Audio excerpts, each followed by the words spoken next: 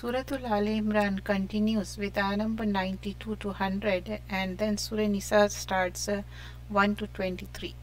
Juz number 4, Quran series. Nahmaduhu nusalli ala rasulihil kareem amma ba'd. So, lan tanalul birra hatta tunfiqu mimma tuhibbun.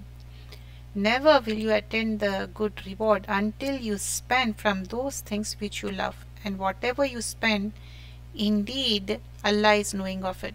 So many people believe themselves to be good people, and the thing is that when we do something good, then very quickly we begin to feel satisfied with it.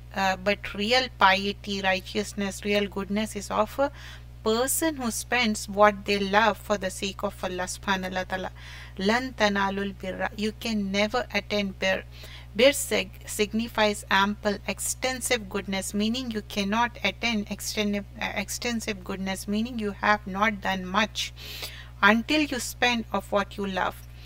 So here we see how Sahaba Ikram, Abu Talha, he gave the garden, and also Umar Khattab, they spent. So Abu Talha, his garden was located across from Masjid, and even Prophet ﷺ used to go there and drink its water and rest there. This garden is no more. The place where the palm tree stood is covered in stone, and all of it is basically covered by stone, and it's all part of the masjid. So the garden is gone from the world, but it's forever preserved with Allah subhanahu wa ta'ala. Ibn Taymiyyah said, when a person seeks nearness of Allah by spending what they love, then it becomes more superior to other things which are of equal value to it.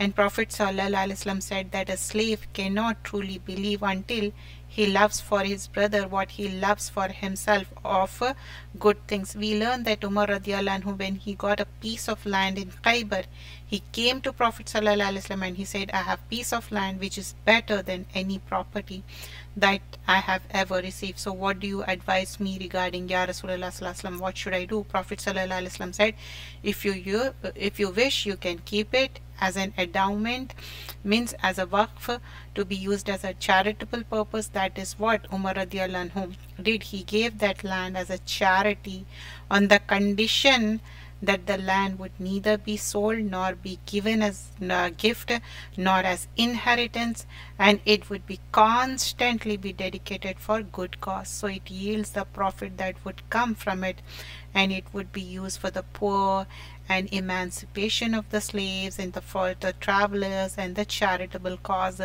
So whatever the good we are doing, Allah will reward for it. In this juz we learn so many good things. O you who believe, do not take as inmates those other than yourself, for they will not spare you any ruin. Means they wish you would have hardship. Hatred has already appeared from their mouths. What they just conceal is greater. We have certainly made clear to you the signs, if you will use the reason. And then here in ayah number 122, when two parties among you were about to lose courage, but Allah has their ally. So because Abdullah ibn Ubay, the hypocrite, he left Prophet ﷺ, and 300 people went back to Medina with him, and there were some sincere Muslims who lost courage. Because of that, they also began thinking of leaving, but Allah was their ally, so He gave them strength to remain upon Allah. The believer should rely. So already Allah had given you victory at the battle of Badr. While you were few in number, then fear Allah, perhaps you will be grateful. Meaning you should not lose heart when you face new and different challenges. Don't you remember how Allah granted you success before? How He helped you navigate such a complicated situation. So He's going to help you again.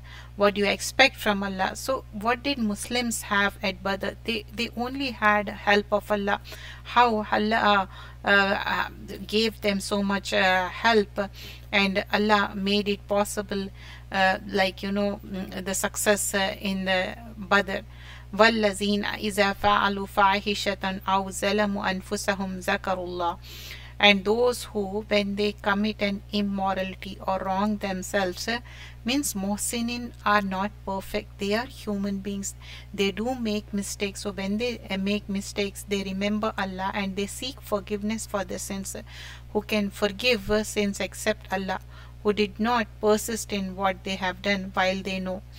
And we learn Allah subhanahu wa ta'ala says, O son of Adam, I shall go on forgiving you as long as you pray to me and seek my forgiveness, whatever may be your sins. O son of Adam, I don't care if your sins should be pile up the sky. So we should ask forgiveness. Allah is there to forgive us. وَلَا تَحِنُوا وَلَا تَحْزَنُوا وَأَنْتُمْ أَعْلَوْنَا. Do not be weakened, do not be grieved. You will be superior, you will be successful. In kuntum mu'minun. But you should be true believer.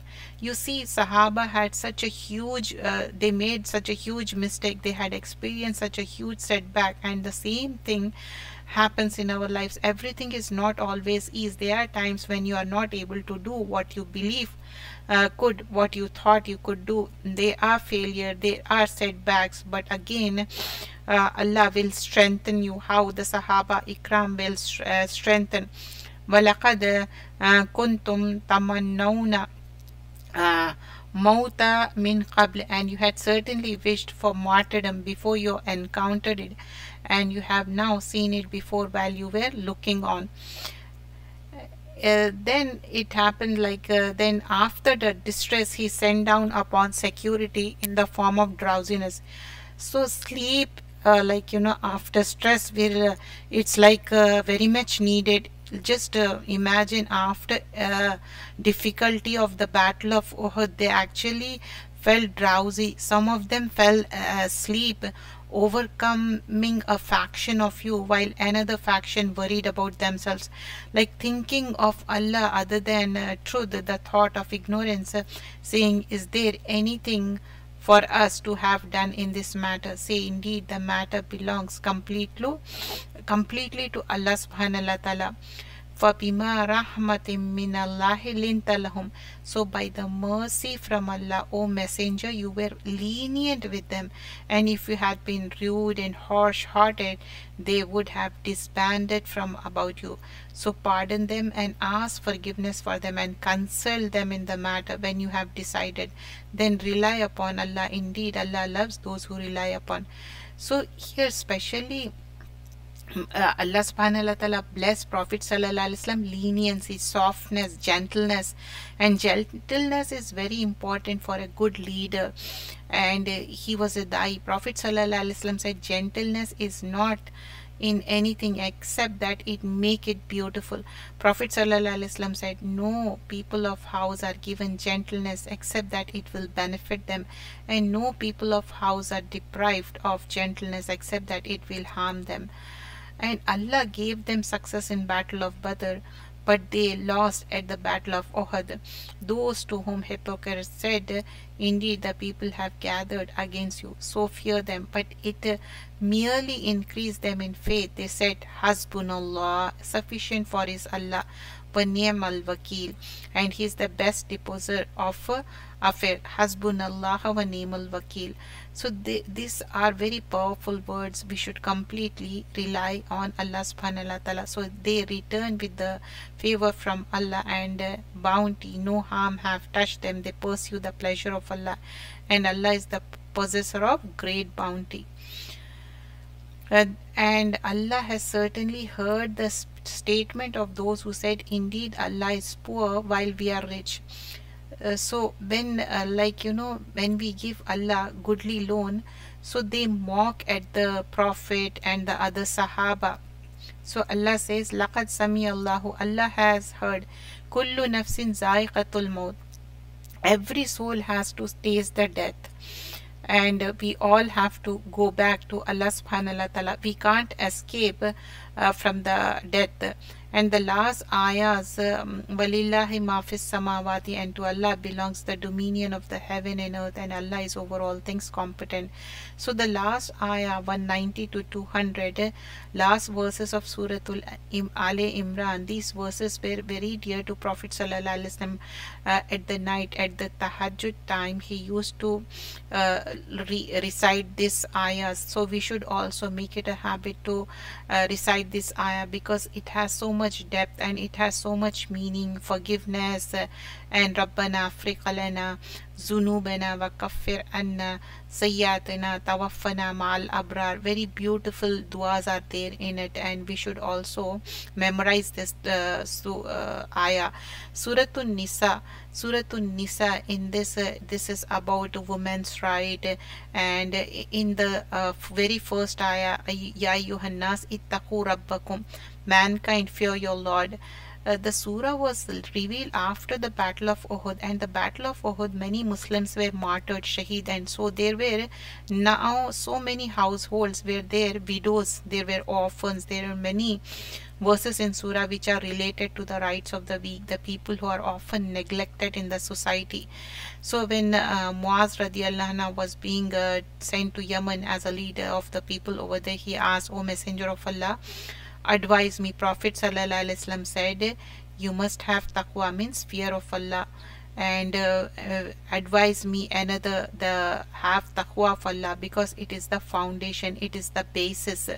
And do not consume the property into your own, like, you know, especially talking about, you know, orphans, and the distribution of the wealth has been mentioned, especially about the orphans. You know, even though you are taking care of, do not eat the orphans property, and how the distribution has to be done. And also Allah subhanahu wa ta'ala protect women's right. Tilka hududallah, these are the limits set by Allah. Whoever obeys Allah and his messenger will be admitted to Jannah, which rivers flows, abiding eternally, and that is a great attainment. And but repentance is not accepted of those who continue to do evil deeds. You have to overcome the evil deeds. O you who believed, is not lawful for you to inherit women by compulsion, means do not make difficult for them in order to take back part of what you have given them, unless they commit a clear immorality.